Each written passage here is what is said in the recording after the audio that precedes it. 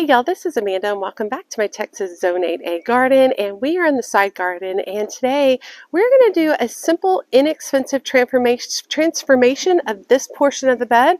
I think you're going to be really surprised at the before and after.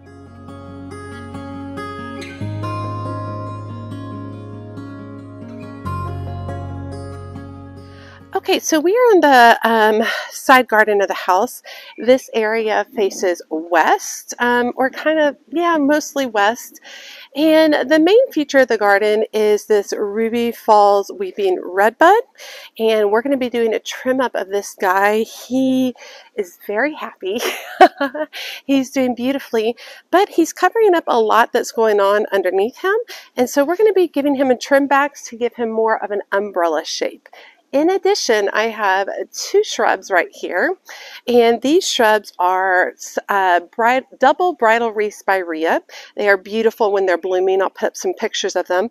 They bloom for a very short amount of time in the spring, and then after that, they're kind of these nondescript green shrubs.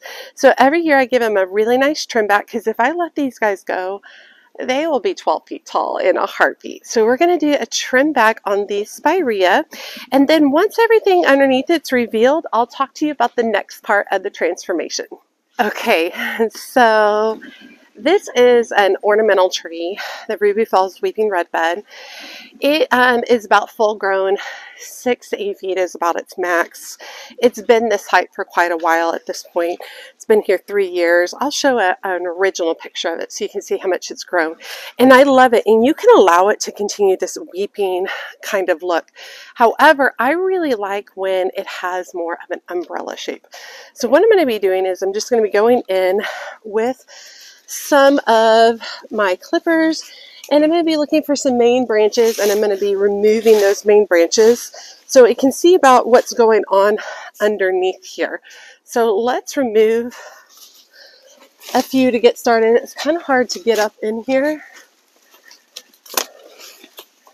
but we'll just go ahead and cut off a couple just to kind of see where we're at on this. And I'm not looking to be like super drastic. I'm really just looking to take back that umbrella form that I love so much.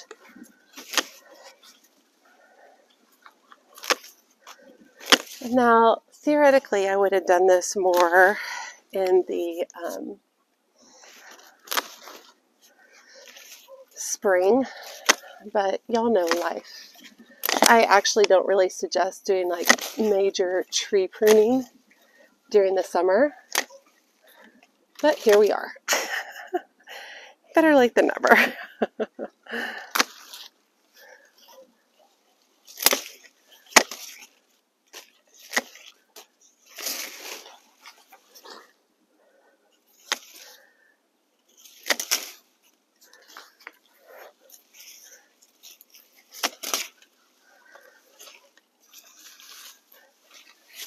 And it was really kind of just looked like it was mainly some of these front branches, the ones at the back. And some of these are smaller. I'm going to grab my hand pruners. Okay, I've got a smaller set of pruners here. Okay, and just do a little bit of cleanup. Some of these smaller branches. You can see I'm not taking off a whole lot. Okay, there we go. There's that umbrella shape that I really love. And that's it. I mean, it looks like a whole lot. It really wasn't actually that much. You can see there is some grass, but a lot of this dead part is actually violas. Old violas. But you see it revealed. I have a couple of coneflowers over there. I think it looks really nice. I really like being able to see the trunk, and it adds a lot of depth to the garden. So the next thing we're going to do is we're going to trim back these double bridal wreath spirea. I'm going to be using an electric trimmer to do that, and it's going to be a pretty significant cutback. I know you guys are probably going to be a little shocked, but it's how I keep these in control. So let's go ahead and get that knocked out. Okay, so basically when I'm starting a shrub, I like to cut across the top to kind of start, like this is the height I want to aim at because I want it to be the same on both sides. So I think I'm going to do it right about my hip right here, and then I'll do that same technique on the other side.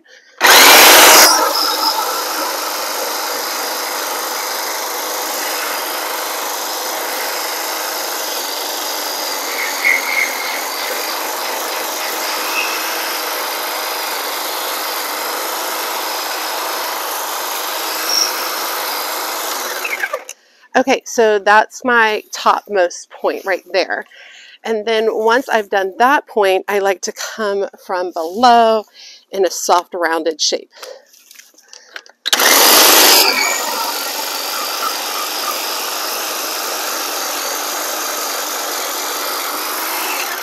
Now I know this is going to look like a super intense cutback, and it is.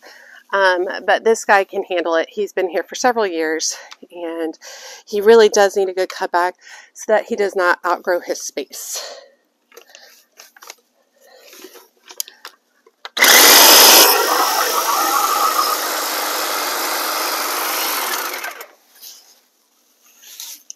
So I just go a little bit of a swipe at a time.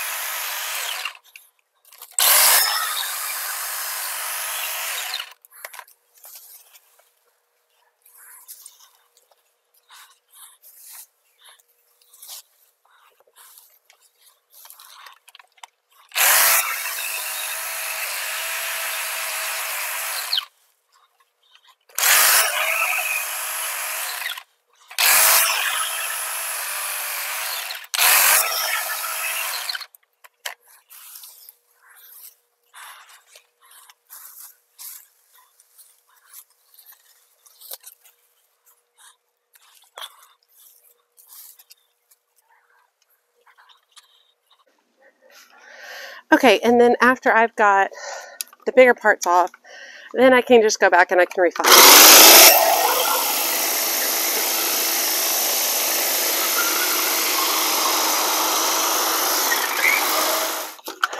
All right, and then I just like to run my hands through this, pull out the dead pieces, and then I'll step back and evaluate it and make sure it's the shape I want. But let's go ahead and go to the next one. Okay, just a reminder, we're using the hip point.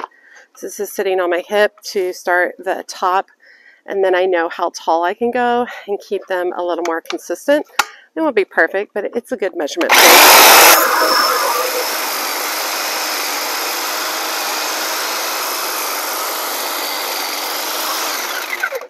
So I've got that going, so now we'll start from the bottom again.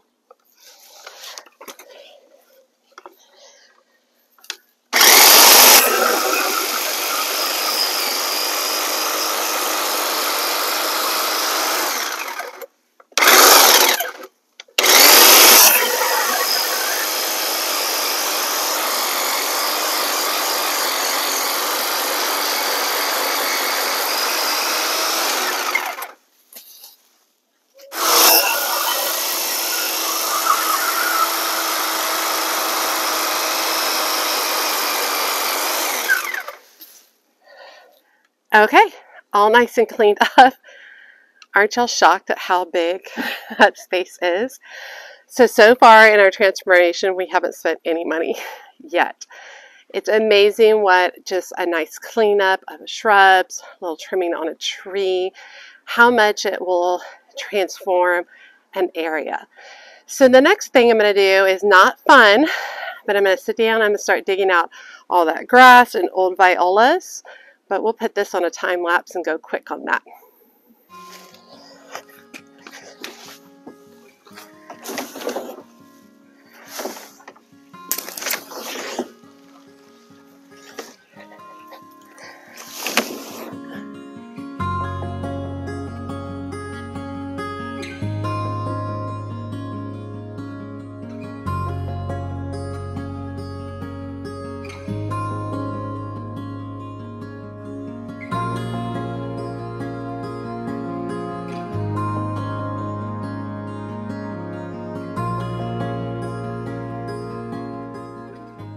Okay, got that all cleaned up. We definitely have weeds across the back, and I've actually already weeded back there once this season, so they weren't too bad, but I had meant to put mulch back there in order to suppress some of those weeds. So I'm gonna go ahead and get that taken care of. And then I do wanna come over here, I might do this actually next. I wanna come over here and cut back these balloon flowers. So balloon flowers are a perennial in my area. I love them, I think they're so fun. However, you can see like how flat they are. It's because this shrub came out so far that they were having to reach out from underneath it. So I'm gonna go ahead and get them a little trim back and see if we can't get another flush of blooms out of them. It's about time for me to be cutting back a bunch of my perennials anyway. And as you can see, they bloom profusely already. That's what all the brown dried areas are. So a nice cutback would be really good to reinvigorate them. So let's do that first, and then we'll lay the mulch.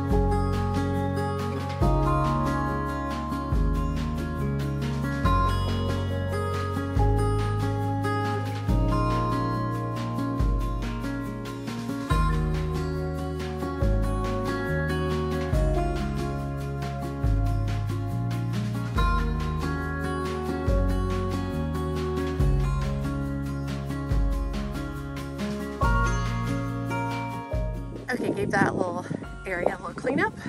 Looks better. And I really like this container right here. I didn't record when I planted it. It's purslane at the bottom, and then a black-eyed Susan vine on top. I love it.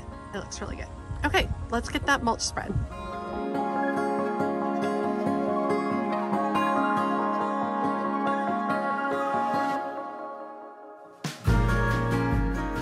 Okay, so we are on day 2 now. My dogs both had dental surgery yesterday, and Buffy, y'all know the one who's out here with me all the time usually, she had a really hard time. She's older, and so she had to have some extractions, and then she also had a little cyst removed, and she was struggling. So instead of coming out here and finish the project, I just hung out right beside my Buffy girl for the rest of the day and through the night. But she is so much better this morning, and she's doing good. And so Donald, my youngest, is sitting with her.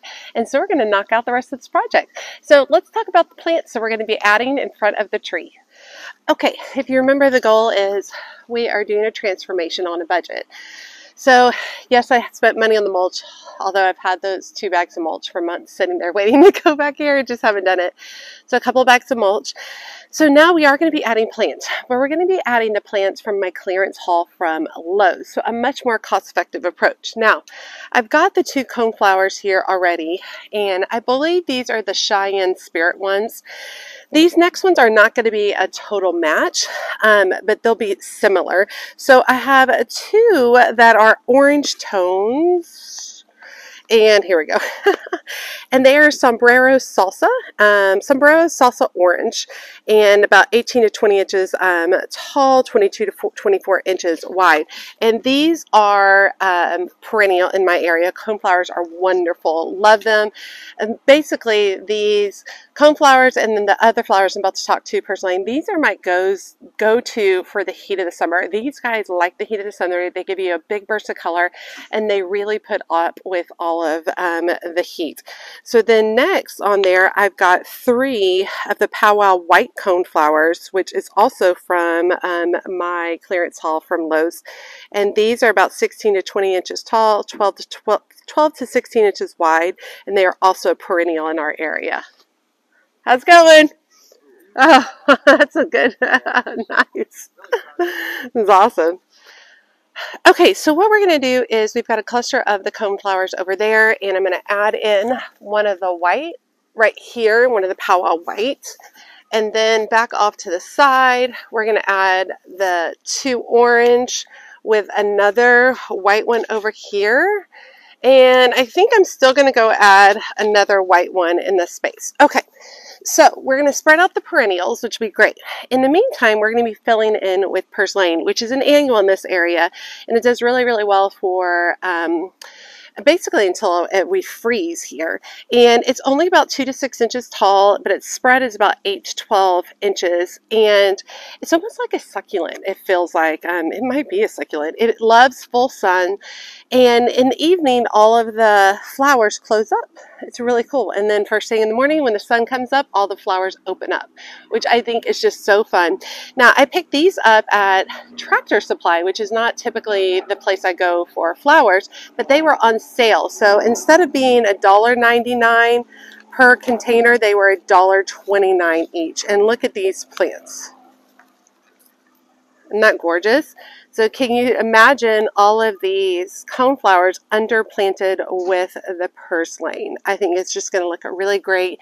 It's going to go a long way to create a lot of ground cover over here, which is going to hold back on the weeds, which would be really nice. I think I'm going to spread out all the yellow and then tuck in some pink in some different places. I think it'll look really, really nice. So I did for all my plants, we did them all on on a budget. And so we did all of the clearance plants from Lowe's, and then we did the purslane, which was on sale at Tractor Supply. So we're going to go ahead and get these planted. I am currently out of plant tone, and I have not taken my backside over to Home Depot to pick any up. So it is what it is. We're going to plant directly in the ground. This soil is really great. It also had a lot of fresh mulch earlier in the spring, so I'm not going to be adding new mulch to it either. But let's go ahead and get this knocked out. I did want to point out one thing. I have daffodils planted all along here. I'll put up a picture so y'all can see. A lot of people ask, well, what do you do when you run into a daffodil? Well, if I run into a daffodil bulb, if I accidentally dig it up, I just put it back in the hole. I mean, that's it. I don't stress about it, and I put the plant on top. I'm not worried about that at all, but a lot of people worry about the bulbs. They're planted about 6 inches deep. So the only way I might be running into them is the larger coneflowers. All of these smaller purslane, I shouldn't be running in. These are only about 3 inches deep, so I should not be running into the daffodil bulbs. But like I said, if I happen to, I just stick them right back in the hole and we're good to go. It's really fun to see how this soil in this garden has matured over the years. It's about 3 years old now. This was my COVID project. And it's really fun to see how it's grown over time.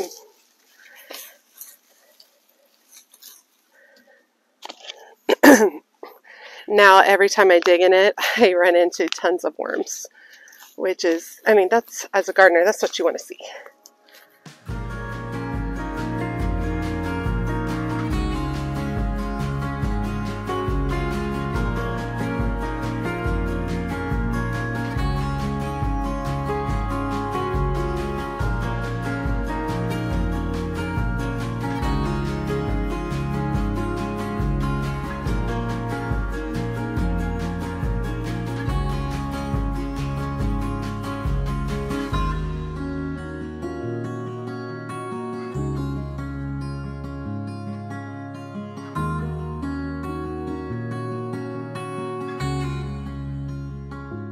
Okay, and once I have everything planted in the ground, do you want to water in very well?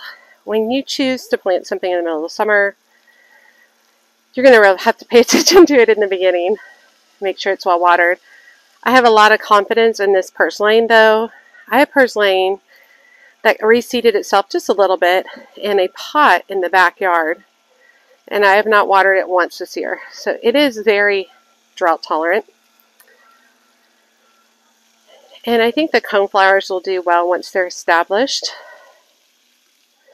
But I will check this a couple of times a day in the beginning, just to make sure that everything's looking okay and that the heat isn't too intense. Because since this is facing west, I mean, this is going to get, truthfully, in about 30 minutes, I'm racing the sun right now. Of course, it's coming out just as I said that. I'm racing the sun. About 30 minutes, this will have sun until about 9:30 at 9 o'clock, 9 to 9:30. But after I water this, I want to show you guys a couple of things in the garden real quick, and then we'll come back and we'll look at this finished product. Okay, I want to show you a couple of things over here in this garden. This is Red Riding Hood phlox, and it's aging out, but I just want to show y'all how beautiful this is. This is its first year here with me. It is, or it's, yeah, that's it, Panicle Red Riding Hood phlox, and it's from Bluestone Perennials. Super happy with that. Really, really pretty. The asters, this is a bluebird aster over here blooming, which is doing really, really well. Then over here is the banana cream Shasta daisy. Y'all know I don't like Shasta daisies, but I got talked into this by one of the reps at the at Proven Winners, and I like it so far. It's pretty. It's not a typical daisy. I actually really like it when it first blooms, and it has more of this like yellow tone to it. I think it's really pretty, and I like that it's kind of a doubled fringed look on its petals. I like it. I do think I planted these too close together, so that's not good. I also have this, which is Retro Echinops. So it's like a really soft shade of blue, and this is a perennial that I got from Bluestone Perennials, and this is its first year, and it is pretty tall, and I'm kind of obsessed about it. Oh, look over here. You see that? It's a hummingbird moth. Not a true hummingbird, but a hummingbird moth. He is having a grand old time back in there. Okay, I really like the Echinops, and I would love it if I had a whole bunch of them tucked back in here. So I think that might be something that I might order from Bluestone Perennials this year. So these guys, and put like 5 of them back here. And they are extremely drought tolerant, and their blooms last a really long time.